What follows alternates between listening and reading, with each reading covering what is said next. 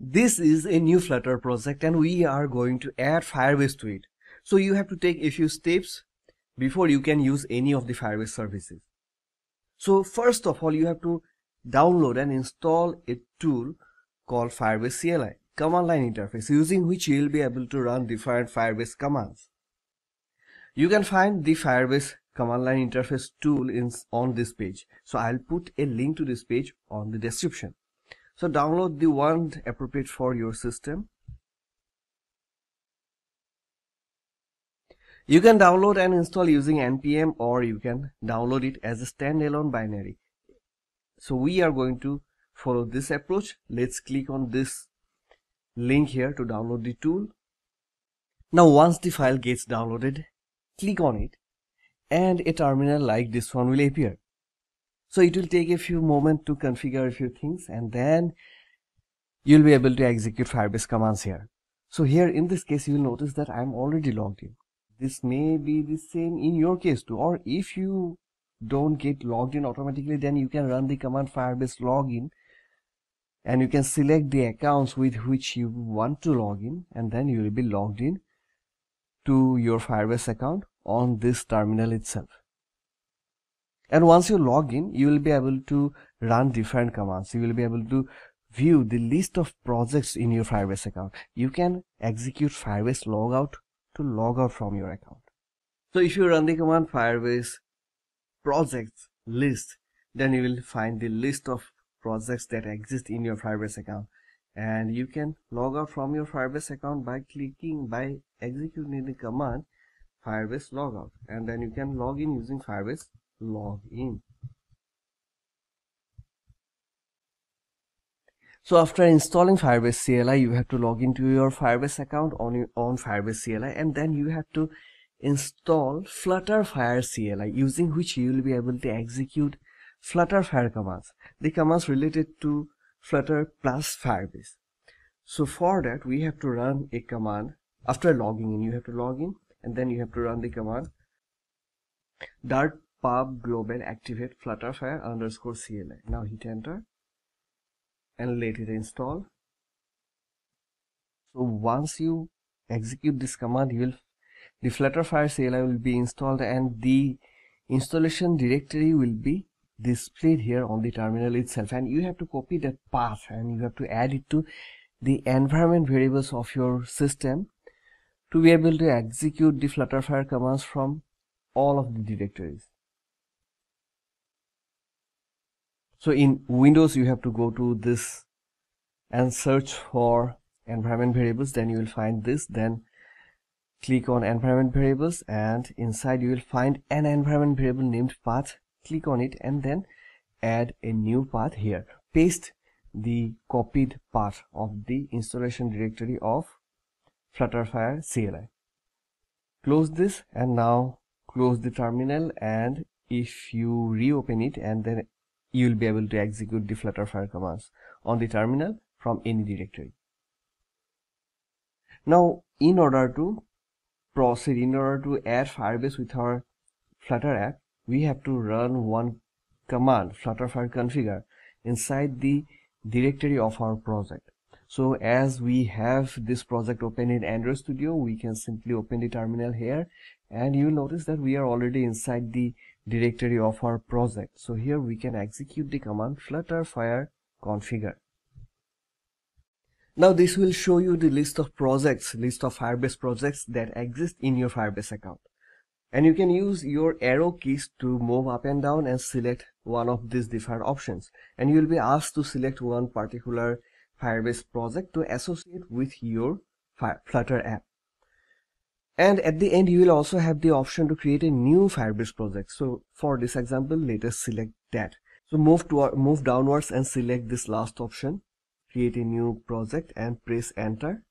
And you'll be asked to provide a unique ID to your Firebase project. And here you have to be a little careful, because this is unique. This should be unique not among your Firebase projects. This should be unique across all the Firebase projects of the world. So try to make it unique by adding some suffix, some unique suffix. So here I am adding a simple name, but I'm hoping this is unique. So DM Shopping 2022. Now let's press enter. A new Firebase project will be created and you'll be asked to select the platforms which you want to target. So inside a Firebase project, we have to create Firebase apps targeting the different platforms. So if you want to create an Android app and use Firebase as the backend, then inside your Firebase project, you have to create a Firebase app for the platform Android. If you want to target iOS, then you have to create another Firebase app inside your Firebase project for the platform iOS. So here by default, these two are selected, Android and iOS, and you will have the option of Mac OS and web to select. You can move up and down using the arrow keys of your keyboard, and you can use the space bar key to select or unselect a particular item. So these two are selected. Let's keep them and press the key enter, and two Firebase apps inside our Firebase projects will be created for Android and iOS. So this step is complete, and if you take a look at the lib folder of your Flutter project, you will notice a new file named Firebase options.dart has been added to this directory. So this is a configuration related file, and this is required for our Flutter app to be able to communicate with the Firebase app. Now if you open Firebase console, you will find the recently created project there. So the project that we have created from the command line interface. And if you click on it, you will find the dashboard, and there you will notice these two apps has been created, one for Android and another for iOS. And here you will find the different options for the different services of Firebase. So you can use Firebase database, the Firestore database for storing your data of the app. You will find real-time database, which is another way of storing data, another database. You will find storage for storing files. You will find authentication for authenticating users, etc. So we have created a Firebase project, we have created Firebase apps, and we have configured our app to interact with Firebase. But now before we can use any of the Firebase services, we have to initialize Firebase in our app.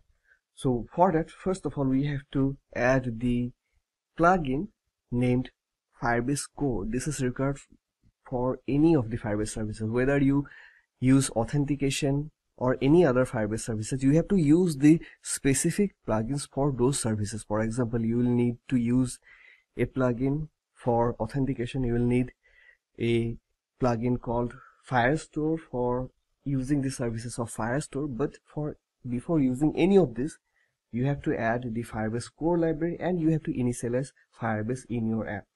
So open terminal, and first of all, add the plugin called Firebase _core. For that, you have to run the command flutter pub add and then Firebase _core. So this adds this dependency to your project. You can also open the prospect.yaml file, and here you will notice this dependency Firebase core being added here. After this command, we have to run flutter fire configure once again. So run flutter fire configure and select the app that we have created, the project that we have created, and press enter. So this is to ensure that our configuration file is up to date with the changes. Now here inside the main.dart file, first of all, we have to import the package Firebase core, and we also have to import the configuration file which has been added to the lib directory, Firebase options.dart. And now inside main function, before calling run app, we are going to initialize Firebase, and for that we have to call a function named Initialize app of the Firebase class. So call Firebase.initialize app, and this function has a parameter named options. We are going to provide a value to this function. So we have to provide default Firebase options dot current platform. Now this function is an asynchronous function, so we have to use the keyword await here to wait for its completion before we call run app. and to use await we have to mark the function as async with this keyword here. And we are using the Firebase APIs, the APIs of Firebase core library before calling run app. So in such a case, we may need to ensure that the communication between the Flutter framework and the Flutter engine is established. And we do that with help of the function ensure initialized of the class widget Flutter binding. So here at the top, add widgets Flutter binding dot ensure initialized. And now we are all set to start using the services of Firebase. So we have added Firebase to our Flutter app. Now we can use the different services provided by Firebase from our Flutter app. We have to add the corresponding packages, the plugins for the different services. For example, for authentication, we have to use the package for authentication, etc. Now you can go ahead and use the service that you want to use. But if you want to verify, let's do that. If you want to verify whether this setup is working or not, let us try to add the Crashlytics plugin and let us try to throw some exceptions from our app and verify whether the exceptions are passed to Firebase, whether we can see the exceptions inside Firebase or not. So for that, first of all, we have to open the terminal and we have to add the plugin Firebase Crashlytics to our Flutter app. So run this command flutter pub add and then the name of the plugin Firebase Crashlytics. Press enter.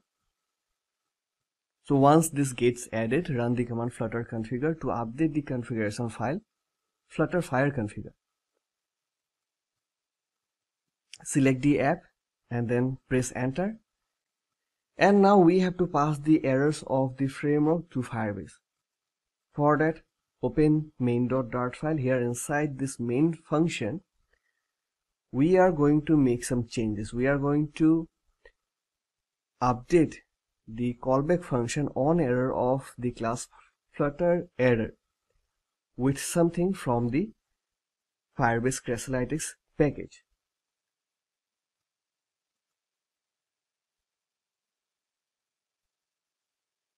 So we are going to assign Firebase Crashlytics.instance, and to be able to use this class you have to import this package here, Firebase Crashlytics, right? And now we are going to pass Firebase Crashlytics.instance.record Flutter fatal error to the callback function Flutter error.onError. So this will pass all of the errors that occurs inside this framework, inside the Flutter framework, to Firebase. Now we are going to throw an exception from our app and we shall verify whether that gets recorded on Firebase or not.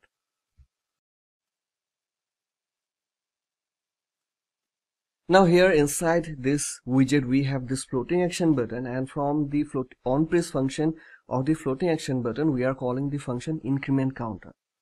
Now for the time being, instead of calling this function, we are going to throw an exception when this button is pressed. So inside onPress function, let us add this statement throw and throw an instance of the class exception. Now let us run the app. And here I have opened the Firebase project on this window, and you will find the option Crashlytics under this section, release and monitor. Click on it, and then here you will find this message at this moment that says app detected and we are waiting for a crash. So now we are going to tap on this floating action button, which should create a crash because we are throwing an exception here. So let's tap on it, and now here we can see a crash has been detected. So with this we have added Firebase to our Flutter app, and we have also integrated Firebase Crashlytics with our Flutter app. So now any error that occurs inside the app will be reported or recorded on Firebase Crashlytics.